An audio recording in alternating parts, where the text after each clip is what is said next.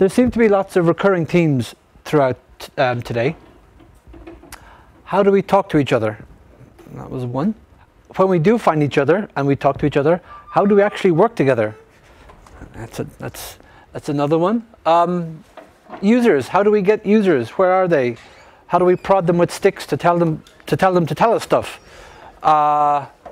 Designing for everybody. You know, everybody's going to be old in now. So we need to make things accessible for everybody. We're all going to have crap eyesight in 20 years. We're all going to be walking like this because we're older. Open source design, is it a thing? Not yet. Not yet, good. Keep that. And then talk. I mean, you know, there's lots of stuff here that you don't want to hear me talking. I want to hear you talking because there's lots of questions being asked. So the first things was, how do we communicate design-related work? And I'm not going to sort of go through each talk because that would take a long, long time. So it kept on coming up. Build a design team. So create a channel for design-related discussion. And that could be IRC, or it could be, as the lady said, or preferably not IRC. That's why it did say question. Or maybe Slack. So I think that says we need to find tools that work for your community. There's no point in saying we have to use IRC because some people will, some people won't. And instead of me keeping on talking, how possible is it to get everyone on Slack or get everyone on IRC or bridging stuff? I know you can bridge from Slack into IRC. I've seen that as a feature, which I think is really useful. So a question for you: how do your projects communicate? Well, I would just say that I'd be very reluctant to use Slack for a free software project because it's not free software. Why is that? Because I mean, if you want to build your infrastructure on a platform that isn't free, it's contradictory to the use of like what you're doing. We have XMPP, we have IRC, and you can use the IRC through a browser. Yeah. Yeah. I would argue that you can't use it easily through a browser. I'd rather use something that's fit for purpose than something just because it's. I mean, you can just follow the link in chat in the link-based IRC room. All you do is type in your link. Right, but then you can scroll back, which Slack does give you. But I mean, so the reason we brought up Slack earlier was for getting users involved, and now we're not talking about getting users. Sorry, involved, that's getting well. There was a discussion about sort of, you know, designers over here, developers over here, yeah. and how do we get them together? So, and as a designer, I know I use Slack because lots of other designers use it. I also use IRC because I know how to use IRC and I'm comfortable with IRC. I think it's more, and you're totally right. Why would you build an open source project on a closed platform? But I'm going to throw it back and say, if that's where users are, or if that's where developers are, and if you want developers, okay, philosophically you're right, but we need to come up with a good thing, or we need to find a good thing. I think that meeting in person works best, especially if you organize a hackfest or something. Yeah. And you invite a designer or some kind of specialist in the field to inspire people, and then maybe introduce some topics. Like you could have a whiteboard where everybody can put on post-its with the topics they think are most interested, and then vote on them, have them pitch their ideas, and then talk about them, get people to work together in groups, and try to fix something on the spot. Something. That won't fix your issues, won't give you a final result, but people will know each other, and they can decide on what tools they will use to communicate. That's and I was really glad. Sorry, I was really glad to hear. Who was it that said it? I don't know who it was. Meet in person. Conferences like FOSDEM, conferences like any other technical thing, and I think that's one of the really good things of this year's FOSDEM, that they actually, for whatever reason, said, okay, we want design to be spoken about. There was a whole room of designers in here earlier on with developers. Meet in social, as Pablo said. Drink beer or your beverage of choice, whatever. That's how stuff happens. Yes. Okay, one thing about IRC is that I would prefer to have only one program to use, and if I go for my project on the IRC, I would prefer also to go to design discussion IRC. Regarding the meet in person is very nice, but for example, I come from Romania, and if I know that you all guys are going to meet in person, you're going to know each other very, very better. And instead of being inclusive, you're going just to form a small group. And that's not the purpose. Purpose of IRC is to... That's also true. That's also true. Yeah, yeah, yeah. I'm going to... Yeah. You've also got the idea that there are a lot of designers in the world, but not many of them actually know of an open source Yep. as a concept, Yep. let alone as a project, or the people, or the conferences. Yep. So it's hard to get, let's say, people to come to this conference because they don't even know what the whole topic is. And that's one thing that I think us as open source designers have to go to where the designers are. So UXPA, IXDA. Even techies going to meetups that are designer meetups, because you actually end up in some amazing conversations. Absolutely. Yep, totally. So regarding the tool conversation stuff, I think one of the big problems, or one of the big discussions we also had, the topics, is that generally open source projects are a bit reluctant or at least skeptic about design changes, right? And so if we're starting by trying to introduce a new tool like Slack in the process, it seems so preposterous to start out with that. So I think like trying to use IRC is a small hurdle compared to what it would be to switch the whole project to Slack, which would kind of be I don't know, totally overblown. It would be a big hurdle for people who are already involved. People who aren't involved yet, there's no hurdle, right? They're not switching from anything. Okay, so there's discussion to be had still, and that's, you know, it was really good to see Jan talking about that they have 2 or 3 hours of Google Hangouts, you know, actually talking. Okay, it's not in person, but it's, you know, drinking beer and meeting people, really important. Conferences. Okay, so once you have actually found designers to work on your project or developers to work with you, how do you collaborate?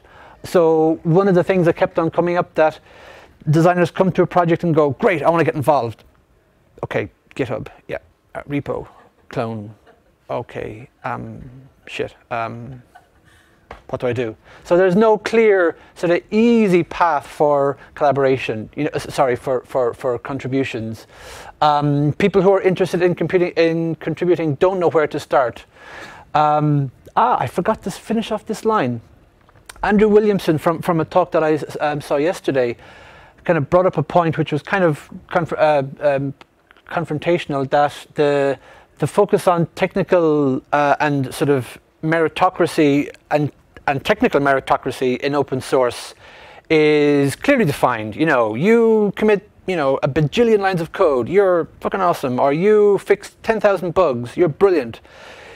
You create 50,000 wireframes, or you do 67 hours of usability tests. I don't see any lines. With what Pablo was Yeah. saying, you are very lucky because you yourself, you can't use the validation currency Yeah. that most open source projects use, which is committing code. And a lot of people in the design community can't. I had to learn.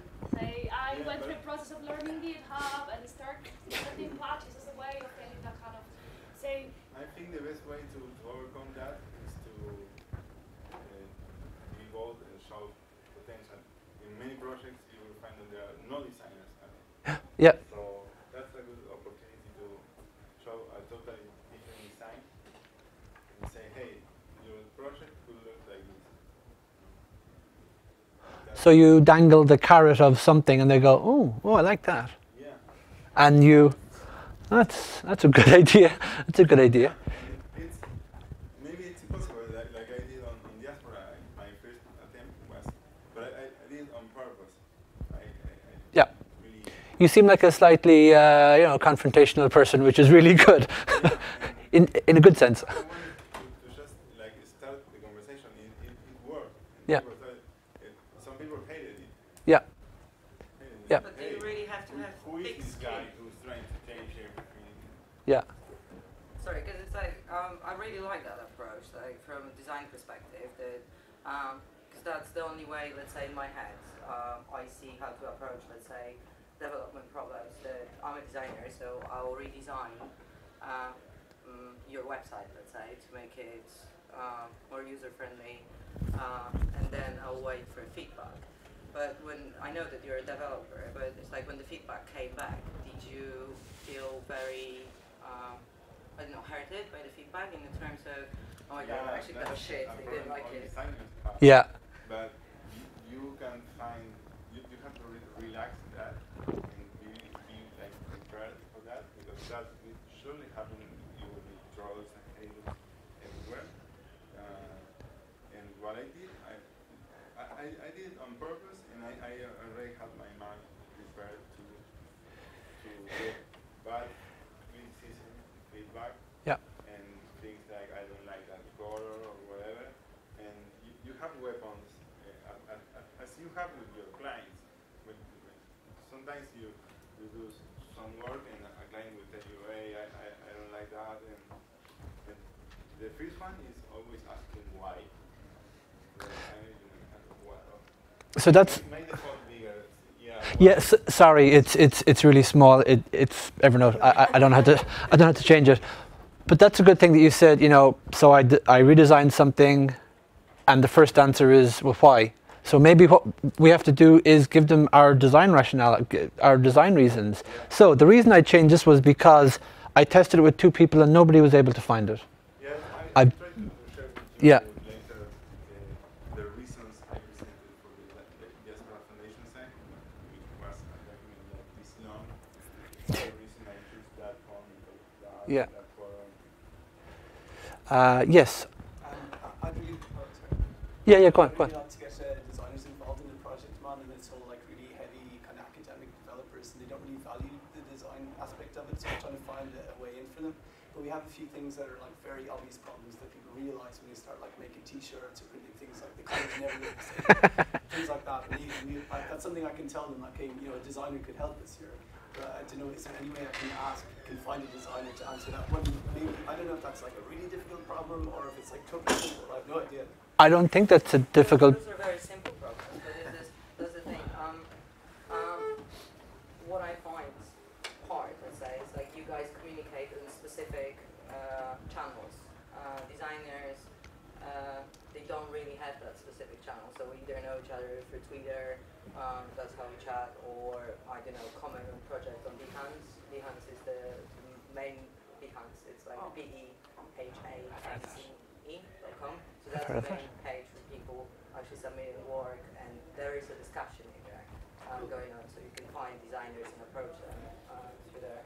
Because I was wondering, like, if I open a ticket in the GitHub tracker and marked it as design, maybe designers would never stumble across that. Well, but that's it. It's good you brought that up, because that was again something that Jan said, and it kept on coming up. You know, even if it's going to be as simple as just in your bug tracker tool, you know, open a problem and put design, or maybe even put UI, or even put UX, something that is, you know, clear that it's for design. Somehow aggregate that across projects, that would be just interesting Yeah. to see. That's It won't be useful right out of the box, probably. kind of the job board, or combine it with the job board idea that just like we can say, Just hey, surface the work. on like GitHub, guitarists, whatever. What's that? Just check out like all the. Okay, so I've got 1 minute to go through another thing that about users. So Roy made it very clear that, you know, they did two usability testing phases on Drupal, and it surfaced loads of problems that the project lead said, we're doing nothing else until these are fixed. So having usability testing, user research is really important. How can you design for people if you don't know what those people are in broad strokes? You know, user research is so important, and there's a whole bunch of different problems. Well, how do I get them? They're all over the world. Okay, but at least, you know, kind of understand the need for it. There are different kinds of users. There's lots of sensitivities, but, you know, be aware of the importance of it. I wanted to get to these 2 things. So, where do you find designers in open source projects? There's designers here and there's developers here. Where do designers hang out? Pub. Okay, that's good. That's the right question. Like the right question would be, how do you get designers interested in working on open source? loads of designers who are not just focused on money, and there's a lot of technologies that, let's say, they've got expertise in, but corporations just say that, oh, you're too junior or you're too senior, I can't pay you that much money. And sometimes it's genuinely not about money, it's about cost. And there's loads of designers who design for making things better rather than, you know, new iPad or something. Yeah. But then, I mean, like, how do you get them involved in a way that it's, like, how do you get them to know of your project? How do you get them started? It's not That's about, hard. like, This is something that I'm trying. Yeah. It's like, is there any sort of platform that will be easy to communicate in between these two? so that would be kind of the thing that has been coming up. Like, I think I'm going to suggest a thing. We already have a platform. It's called Meeting in Person, right? And it's developers, like somebody up there said, developers going to design meetups. So if that's UXPA, IXDA, those kind of things, and saying, hi, I'd like to talk to you about open source projects. Not in a super heavy technical way, but in a more philosophical way. Do you want to get involved? And offer free beer. This is a great, the only reason why I'm cutting you all short, because we need to kind of clear up at quarter two. It's because I did say that if there were anybody in the room, Yes, anybody yes. in the room who is a developer or is involved in a project and would like to pitch their project or talk about it to the designers in the room, that they would give them time to do so. So I just want to make sure that there is nobody who came to talk about their project and introduce it to designers. Well, we'd like to do that if still possible, but Yes, definitely. 5 minutes are full, so go for it. Definitely. Can I just use your Yes, sure. And as we're If we create that great platform, maybe we can start with yeah. And first one. as we're getting that ready, I mean, maybe this is a really good example of how to do it. So, you know, a guy working or a girl working on an open source project goes to the UXPA, the User Experience Professionals Association, says, I'd like to pitch you my project. I'd like to get somebody involved. And come and drink beer afterwards. So I'll hand over to Bram. Yes. I think I don't know whether it did sound, but I think the website of our project already pretty much makes it clear that we could use a designer. The logo's 12 years old, and what the platform is or what the project is all about is that it's a very kind of specialized web content management system used in academia to give open access to research outputs mainly. So it's being used by about 1,000 universities worldwide, but also by organizations like the United Nations and the World Bank. So in the most recent development cycle, we actually implemented a whole new theme based on Bootstrap, but we did it without affecting the UX. So actually we kept everything pretty much in place to make sure that we didn't upset anybody. But we could use some designers to come in there and to fix some of the problems that we have. We would be open for discussion there. So on dspace.org, there's a link about getting started. There's a mailing list. There's a bug tracker. There are different ways. One of the things pretty much for developers, but also for the UX community, we're trying to use more and more discussions on Stack Overflow because they're more persistent there and they have a pretty powerful tagging system. But we haven't been leveraging the UX community on Stack Overflow just yet, but we'd like to do that at some point.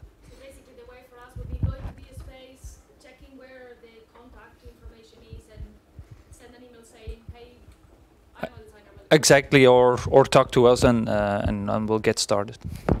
Thank you. Is there anybody else?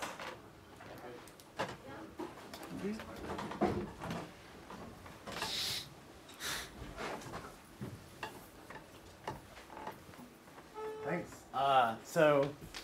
Let's see. Great. So I'm. Oh right, thank you. Plug that in. Yeah. Cool. Hi, I'm Ashish. I work on a project called Sandstorm, which is a way to host web apps on your personal server easily and safely. But I'm going to talk to you about a different project right now called OpenHatch, which I've used to work on in the past, and I still do, just less so.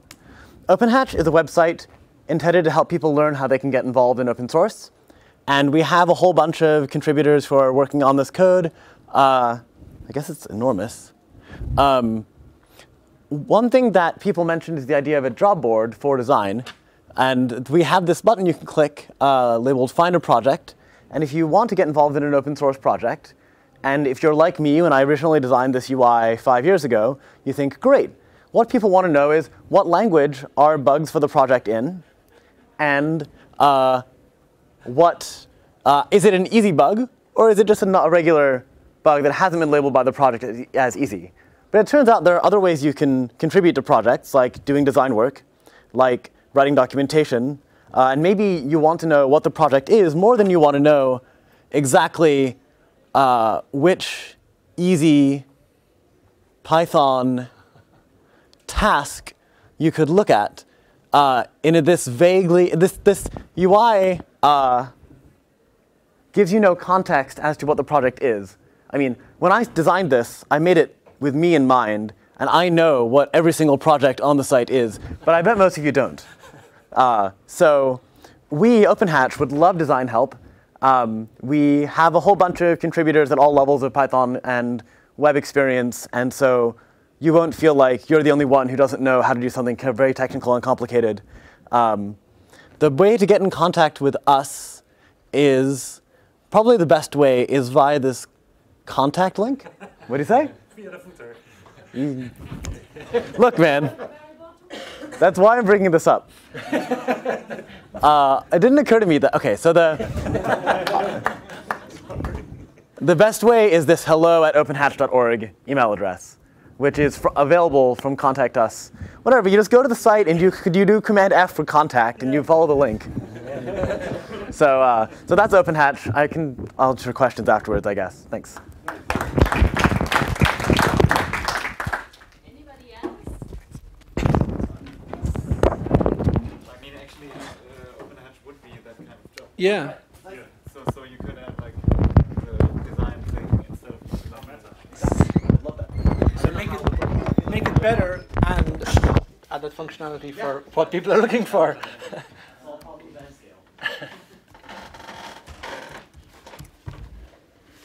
Okay, hi. I'm from distribution Linux.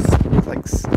This Linux distribution, which grew out of an academic project, and it has kind of these great mathematical research ideas to make a really reliable system that you can have like rollbacks to well-known states, and you can easily tweak and modify any package and have a great amount of variability and things like that. So the hackers who are into it love it, but the main core don't really understand, or they're not really convinced of the value of the design so much. I really like the logo, actually. It's these lambdas, and it looks, I think it's nice. But yeah, this is one of the problems. The colors always look different. So it's like a little bit red, so it looks totally purple on some screens, and if you print it, it's like totally very unpredictable. And so I tried to start off, there's a wiki, and I tried to start off just by reading articles on style guides and stuff, just to kind of, I thought maybe if I start a style guide myself, not knowing anything about design, hopefully somebody who actually knows will come in and say, this is all wrong, can you, could maybe help out like that. So that would be an awesome thing if someone could jump in. So there you're asking for help or system branding? Yeah, I thought maybe like a style guide would be a start, and like pick a font, or like the font is also like anybody uses whatever font they feel like on the day, and it's like totally inconsistent. If I could, I'll just try to put up the style guide. Yeah, of course. Yeah. What's your name again? Killian. And how can we contact you? Yeah, I can give you the details after. We have a mailing list, and there's the wiki, and we have an IRC channel. And I'm just really worried if a designer steps up and says, "Oh, I can help," and everyone's going to go, "Oh, the general reaction is like, we have more important bugs to solve, like adding support for some random thing, and." But I think it'd be, it's not a very well-known project, and I think it would be really cool if more people knew about it.